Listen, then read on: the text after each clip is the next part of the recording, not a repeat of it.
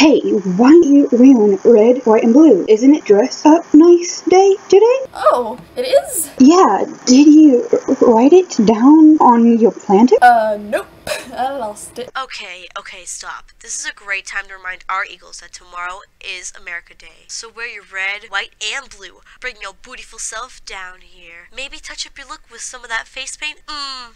Just make sure you're dressing appropriately and stuff. Another point made here is that you should always keep track of and write in your planner regularly to avoid a situation like this one. Now let's see how this plays out. Play it. Well, I guess you could borrow this. Oh. Thanks. No problem. Also, take this. What's this? It's for paying it forward. Now pass it on. Oh, alright. Well, I guess that turned out great. Now, everyone isn't that nice, so make sure you wear your red, white, and blue. Thanks, guys.